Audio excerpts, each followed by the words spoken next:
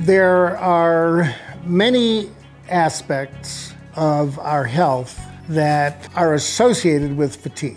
When we get sick with various acute infectious problems, we experience high fevers, we experience tachycardia, and we're tired. We want to go to bed. Our immune system is regulated by cytokines. Cytokines are hormone-like substances that the white cells produce to regulate each other's activities. A surplus of cytokines occurs whenever you're fighting a battle with an infectious agent. And those cytokines, as they increase, cause the flu-like syndrome. They cause headaches, fever, chills, sweats, joint aches, muscle pains, and fatigue. But fatigue also occurs almost universally in our hypertoxic patients. In fact, when I looked at the symptom audits looking at inflammatory symptoms, we audited 58 different symptoms.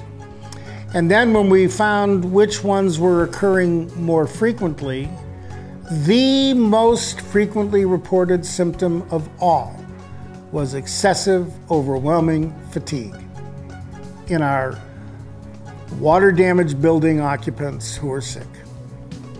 Fatigue is also reported in many of our hypertoxic patients who are sick because of exposures to pesticides or to solvents or to other toxins. So what's going on and why is this fatigue so prominent? What we have learned and talked about in the infant death case was that 5 out of 6 of the electron transport chain enzymes were below 50% of what they should have been.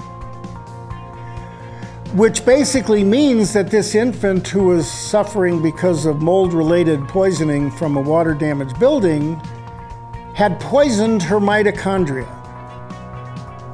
And because she poisoned the mitochondria, or the mitochondria were poisoned, the baby didn't do it, but the poison occurred, the baby had no energy.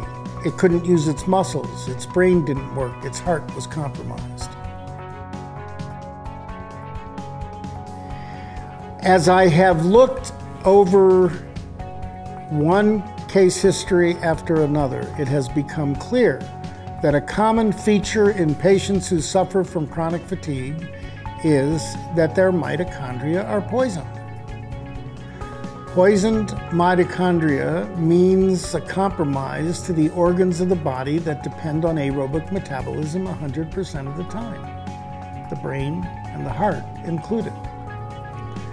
So, it was not unexpected that our water damage building exposed patients had brains that didn't work as well as they should, that their IQs had dropped.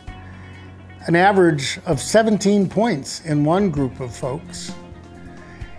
15-point drop in IQ is considered by Social Security to be total disability because you simply can't function in the way that you used to function and be effective.